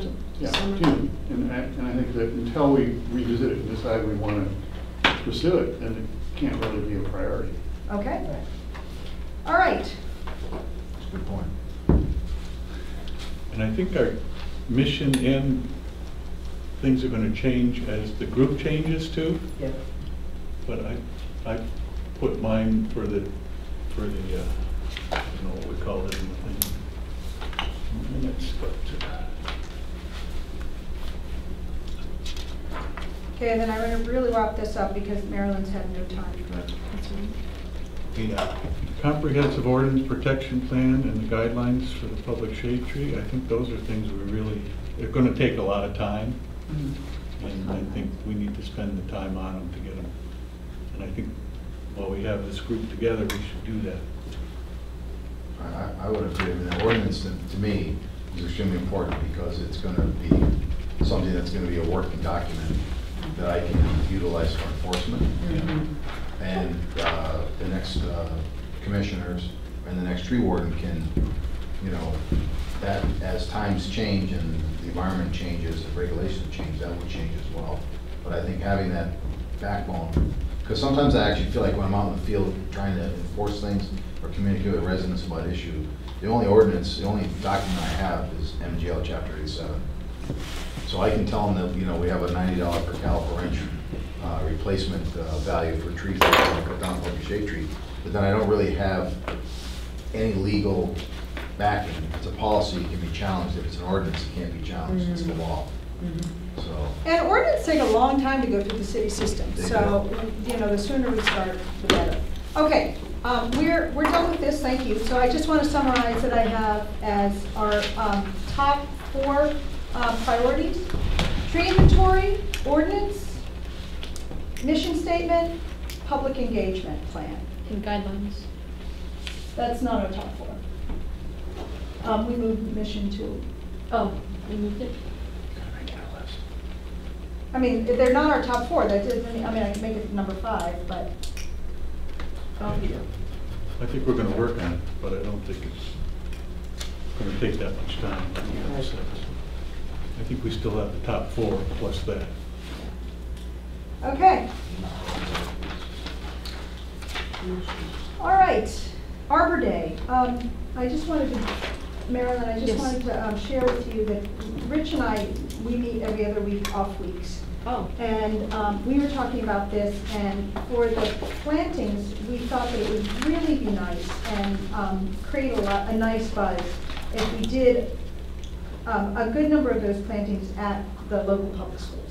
And engage the classes in some way. So I wanted to throw that out there. I remember Rich had mentioned it at the last meeting, and then we talked about it further. And before anybody reaches out to the schools, I just wanted to bring it back and see how people feel about that. I just have one recollection that every Arbor Day event I've had in the city, the schools have been off that day. There's some holiday or something. Oh, really? Right before And the, so Smith School has never been able to participate because of that. That's, So we might look into the date. Tax day, what day is that? Is there a reason to have Arbor Day on Arbor Day? I mean, Yeah, we don't There is necessarily. some leeway there. There is definitely. maybe it's spring break or something. okay, Arbor well, Day's on the 22nd. let me just go over what we've got so far as review and to bring Mira into the loop. So I have 5 categories right now that we're working on: volunteer help, tree distribution, tree planting, educational events, and school involvement. So in terms of volunteer help, there were 55 survey respondents who said that they'd like to help with Arbor Day, and I'm going to be reaching out to those folks. And also, Rob and Jen like to work with you in terms of following up with those who helped with the fall tree planting. So we have a big pool of volunteers. For tree distribution, Rich said. That's whip distribution, you mean, right? Like the whips? Yep, Yeah. 400 whips. And at our last meeting, we each had one of these. Did anybody come up with any? Yeah, Andrew did and I did. Okay. I don't know if anyone else, they were supposed to send the information to Rich. The order deadline is April 15th, so we have some time, but the sooner the better to ensure selection. Is there anything that we need to do, Rich, in terms of the reserving the front of City Hall? No, Okay. I'll take care You're all of that. set with that? Okay. For tree planting, all right, so we're going to focus on the local schools, public schools. Okay. Is Smith Voc in that category? Well, we're going to start with the elementary schools and see how far we get with that. Because, did you find out whether or not? Yeah, because the Patriots Day is the 18th, which is Monday. Arbor Day is the 22nd, so that's the week of school vacation. Okay. That's not a big deal, though. We could just, we could do the event the following Monday, or, You can, but you will have bare root trees, so you have to think about that. Yeah, so we'll schedule it. Yeah. We could also see if, well, I guess, I'm actually wondering if we actually want to do it during school time, or we'd rather do it on a weekend and just coordinate it. I mean, it's not. Good. We talked about doing both too, a Friday, Saturday, or we could do a Saturday, Monday. The problem with doing it without it's good to have, because the teachers can actually get it, or the principal can actually, in a sense, get a whole bunch of students together from each grade and actually have one planting with a group of kids. Or have a class sponsor a tree planting, and that's why it's good to do it when the kids are at school. So, because a lot of times some people will come back, but a lot of people won't. Plus, there won't be any teachers, won't be any educators or anything come. So the whole goal really is to do it. Arbor Day planting is to really talk about Arbor Day and what it means, and the implications to young folks that are planting this tree. So I think it would be good to do it during school time if we could do so. So I'm thinking if each of us, and Mira, will you be available? Yeah. I mean, that's, our committee and then all these other volunteers. I mean, we could really distribute far and wide in the city. So some people could be handing out the whips, some people could be helping with the planting, some people could be doing school events. And Jay, regarding the educational events, we had talked in a previous meeting back in December, was it, or early January, about co-coordinating with Smith. Were you able to find out anything about that? Well, we're putting together our stuff now. Okay. We're getting some outside speakers to come in. But what day is that happening? We haven't. We haven't decided, okay. So is it okay to piggyback on that, Jay? I think we can work that out, yeah. That would be great. I'd like to do a thing to kind of show people the whole process that, at least that we go through at Smith, from, ordering our seed from a seed catalog and starting seed, or getting them from, just show them how different we do it, and show them the nurseries and the process. And I don't know I haven't figured out that's all gonna work, yeah. Okay. What sort of time frame do you feel like is realistic? Like in the next month, what might we know regarding Smith's event We and should have it down by the end of the month. by the end of February? Okay. Yeah. And in terms of literature to distribute, we had talked about perhaps that. What sort of things might we like to distribute? Not to create a lot of paper, but is there anything that we want to hand out other than the information about the whips? There's a lot of, if you're doing stuff with educators, there's a lot of, if you just go to the Arbor Day Foundation, there's these like tree kits and, you know, that are geared to, elementary school. And I don't know if, I don't know if we contacted the instructors, you could say, here's a list you can look online, is this something you're interested in, or they could produce the, I don't know, so we aren't coming up with wads of paper and, I mean, So that's you're just saying an we idea. refer people to the Arbor Day or contact the Arbor Day and maybe get something in particular for distribution? My first thought was refer, I'm not Yeah. wedded to any one thing, but Mhm. refer the teachers to that. I guess ahead of time we could say, do you want us to try to get this stuff, or you could, I don't know, some of it costs money and some of it doesn't. Mhm. And let's also think about what we realistically, Right. can handle. Yeah. One of the things I wanted to bring up is, I don't know if the rest of you read the Citizen Forester, that's put out by DCR this month, but it talked about how a potential event that municipalities can put on as part of Arbor Day is ash tree tagging, as a way of raising awareness about trees that could be at some point at risk for the ash tree borer, Emerald ash borer. Thank you. And it says, let me just read it to you.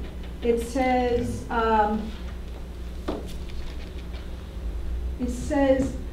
if you have ash trees in your town and want to raise awareness about the impact of emerald ash borer, the Mass Department of Agricultural Resources is now offering free tree tagging kits to interested groups. The kits come with tags printed on durable, highly visible green material, flagging tape to tie them onto trees, and a tip sheet to get the most out of your tagging efforts. This type of outreach has been used in several other states with great success. To submit a request for a free kit, use this form. And this is what it looks like. Yeah, that'd be cool. It's just a little information sheet that you tie onto the tree.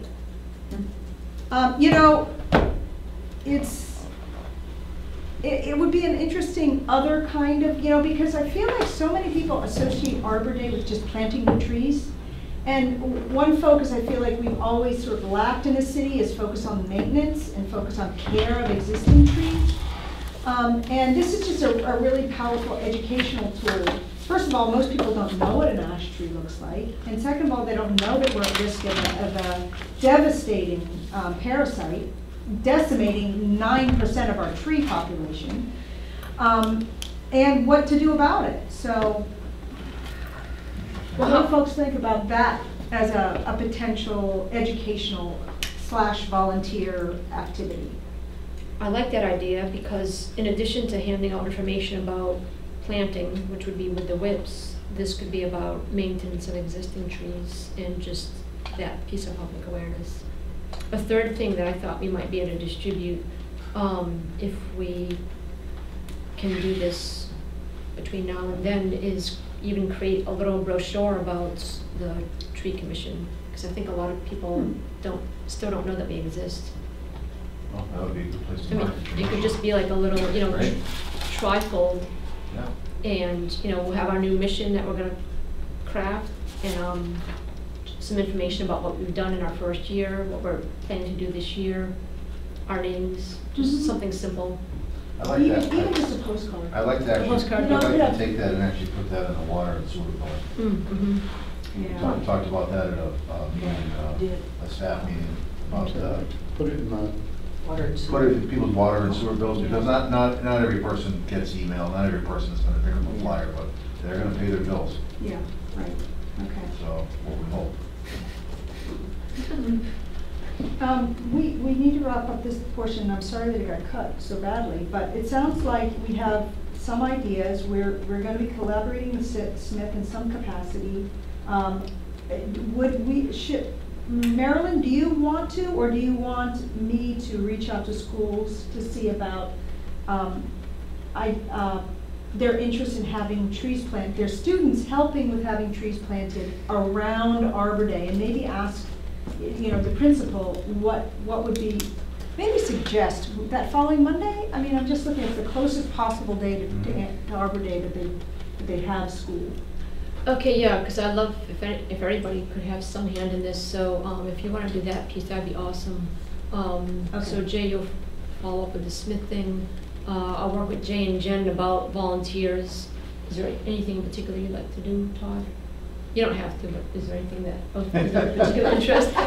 You don't have to. Well, I'm not here for that day. Oh, that's right. You're going to be away. Okay. That But doesn't mean you I do have an idea. Yes. Which I can do, which wouldn't happen on that day. You know how there's the Ice Art Festival and the Sidewalk Right. Art Yeah. Festival? I was wondering if this would be a potential way to coordinate with either the Chamber and/or the Downtown Northampton Association to have kind of a guerrilla tree art thing in downtown Northampton and/or Florence, where we ask area artists to whatever, put a sculpture, or a temporary sculpture or something representing a tree at a spot where you wish there was a shade tree. That'd be Oh, I like awesome. that. Wow. I don't like the Yeah. idea of turning them into Christmas trees, because I've pulled Yeah. off so much of that like knit art from trees. I'm like, But people sort of like art bomb a tree and Oh, no, hang no. lots of things from it. No, not an like where there should be Where there one, should like, be. something out of whatever they come Well, up and with. you also That's a showed me, cool remember you idea. captured a photograph Yeah. of someone who had like chalked out the shadow of a tree? That was actually a What poured was it? concrete, that was a city-sponsored art project in New York where it was a new shade tree was planted, and then the city sponsored a piece of art which was actually a concrete pour with an engraving of a permanent shadow of the Oh, tree. okay, all right. So do you feel like you want to undertake this aspect of this? I can day? certainly, these things cost money, but, I'll talk to the Ice Art folks and see how that moves, and I can see what we can do in the next 2 months. That's a cool idea. That's a great All right, idea. and then whip distribution, is there somebody who wants to, is that mostly a DPW Rich thing, or is there somebody that wants to be the main organizer of whip distribution? One of the next things I'm going to do, just in terms of roles, just so we have everything covered in involvement, is just list all the different tasks that need to be done and have people take some level of ownership or involvement. And also I'll do something with availability, just to see who's available for what days. 'Cause I remember last year you did something like that when we... Yeah, this feels like this could go on a spreadsheet, a Google Docs Yeah, spreadsheet. yeah. Okay. All right. Just a clarifying question. So last time we talked about there's 7 schools here in Northampton, 4 elementary, 1 middle, 1 high school, 1 vocational. So are we in agreement? We're just going to focus on the 4 elementary? Can we start with them? Start with them, okay, yeah.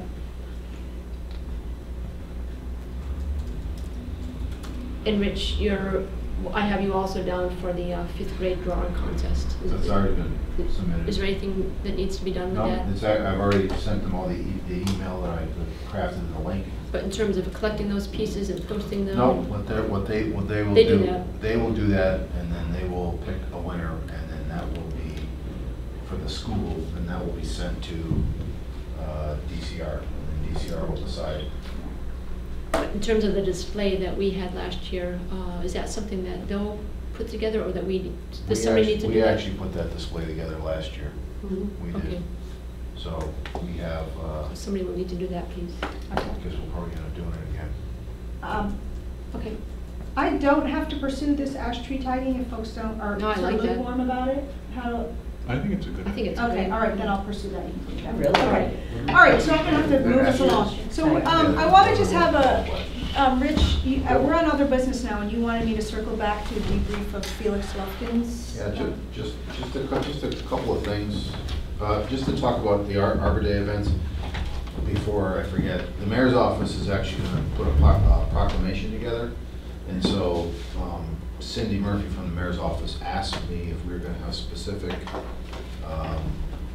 things that we're going to be doing for Arbor Day. So it would be nice to have something in concrete, summary, so I could actually give it to her, so we could actually. When do you need that by? Well, I would like to give it to her probably Friday if possible. Oh, this week? Yeah. A summary of what we're thinking about doing for Arbor Day? Yes, All right. yes. But of course, the proclamation can be changed if it doesn't, so things don't happen. So she's gonna draft it, and then she can delete things, take things out of it. For example, if the ashtray tagging thing doesn't work out, there's no volunteers. Okay. Or if there's not enough, interest in the schools, which I don't think that'll be a problem. I think they'll find interest in planting trees. Okay, great. So I just want to make sure that's in there. That's an important piece for us as well, because it gets read at the city council meeting, and I'll have to figure out which meeting it is. And if you want to be present, we should Okay. probably think about attending if you can. Okay. Is that, should some of that Smith stuff be on there too? Yeah. Because that is not part of, I don't know, that's a good question. I can If ask the that city's question. invited to go to it? Yeah, that's a possibility. Let me find out. All right. So, just- I don't think I'll have the info by then. Okay. Just a couple of things about what Felix was just talking about, just to circle back. So, one of the issues that we have is that some of the properties that he's planted on don't all belong to the city. For example, the rail trail, that does not belong to the city. So where he's planted those small trees between Veterans Field and the Roundhouse parking lot, National Grid can come through there and tell us that all those trees have to be pulled out because they have their 23,000 kV volt wires above there. And obviously they're very high up, but there's no plantings allowed underneath them. So I'm surprised the National Grid hasn't caught that.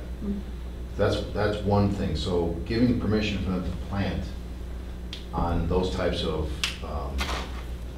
on that type of area. I thought another place would be, for example, which was a hot bed of contention, was behind Acme Automotive, where there were a bunch of trees that were removed, and National Grid is willing to put a screen back there, but they will pick the plants that go there because they have a list that they use for underwire planting. So that's kind of, I think Felix is all well-intended, absolutely, and I embrace what he's trying to do, but I think the problem is that he hasn't really been managed very well from the city's end. They've just kind of said, sure, you can plant this here. We don't, no one's really following up with them to say, what are you planting and how many more plantings you're going to have. So that's one of the things I wanted to bring up. The ownership of the properties is the other issue. So as far as it goes for the tree warden, I don't really have any jurisdiction over the parking lots, because the parking commission has not given me the jurisdiction. It's basically a technical matter. They have to actually write a letter. So the land that's on the back of the sidewalk over here may not be considered public right-of-way. Really? It may belong to the city of Northampton, but it's not public right-of-way in regards to what NGL Chapter 87 tells you. So that's another. Do you want to have jurisdiction over the parking lots? Well, it wouldn't, to be honest with you, it would make sense because when it comes to doing tree work in the parking lots, Right. we do it anyways. So it would make, so I need to write a letter to David Pomerantz, and I need to write a letter to Emery Mojo, because the Parks and Recreation Commission has to do the same thing, because technically I don't have any say as to what happens legally according to MGL Chapter 87 in the city parks. Right. But DPW maintains the city park, so it's, from a legality standpoint, that has to happen. Even though those trees are not covered by MGL Chapter 87. If the Parks and Recreation Commission or the Park Commission wants the tree warden to be responsible, then they have to give their approval. And the final issue is something that I picked up on what Jay said that we never really talked about, was the ongoing maintenance and the appearance of these plantings. The ongoing maintenance has been an issue that we have run into because of what I explained to when he was here about the fact that we ended up accidentally chopping his plantings down, because as far as I can tell, there is very little maintenance other than on occasion you'll see a big pile of wood chips, and then, you know, 2 weeks later, the wood chips are all spread out. I don't ever see them, I don't ever talk to anyone about it. So what I'm concerned about is that we are gonna have somewhat of an unorganized planting in a sense, that and because he doesn't have a maintenance plan, because he doesn't have any staff, because it's done by volunteers, it's kind of, they only can maintain them when they, you know, when they're available or when you find someone. So in the interim, it could be months. The bike path over here must have been 2 or 3 months during the growing season. I mean, the grass around the plants got to be basically smothered them.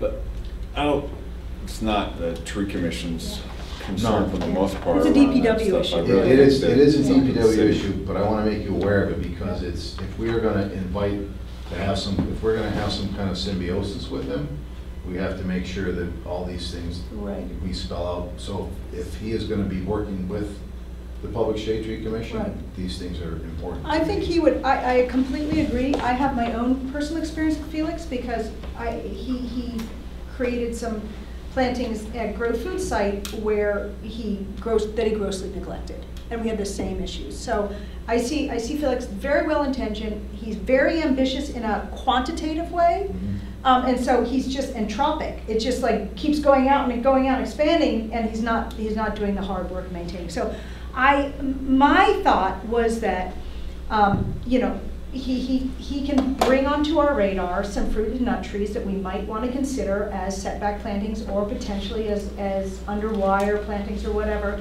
But if he or his group were to do any volunteer work, it would be under our wing. And when I say our, I really mean the city of Northampton. Correct. And I guess the So reason. if I gave the impression that I wanted to like link arms with him, that was a misimpression. Okay.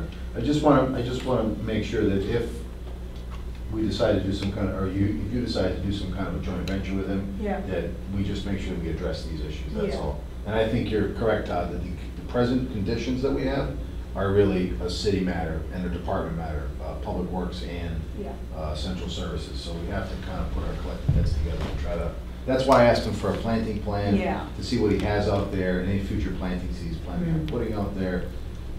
Because necessarily the Central Services, they really don't, the grounds is really low on their priority list. It's really about the structures, the infrastructure, the buildings, the parking lots, and the parking garages. Uh-huh. But yeah, and I envision him more definitely around the fruit tree side where, I mean, he has access to hundreds of free trees.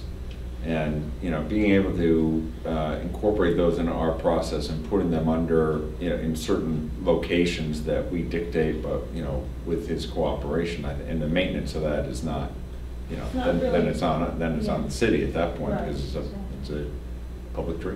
Yeah. There are some new interesting ways to grow them, like a fruiting wall. It would not take up a lot of space, but provide a lot of spruce in a smaller area. Uh-huh. Okay, it But is somebody 6 has to o'clock, maintain it. and I always vow to get you guys out of here on time. So, can you do like a 2-minute to-do recap? Oh, yes. Wow, okay. The only thing I wrote down was Richard's gonna look into the issue about vehicle damage to trees and the insurance coverage. Yep. I was kind of spacing out. Was there anything else? I'm gonna order the ash tagging kit. That's I'm right. gonna contact the schools. Jay's gonna try to pin down the Smith College, You're right. you know, details. Todd's gonna Todd's look gonna do- into potentially an art installation project for Arbor Day. And Maryland's sending a list of the Arbor Day events to Rick, right? Yeah. Friday? Possibly. Yeah, the summary. Just the summary bullets is fine. And I'm gonna send the spreadsheet to Lily to distribute to us.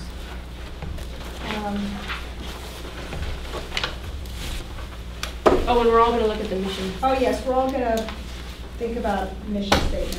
If you want to know what our current mission statement is, just go to the city's website for the tree commission, and you'll see the, click the tab or the link that says charter.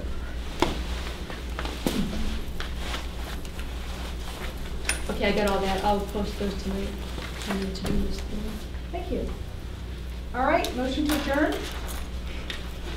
Make a motion? Second? All in favor? Aye. Meeting adjourned. Sorry. What?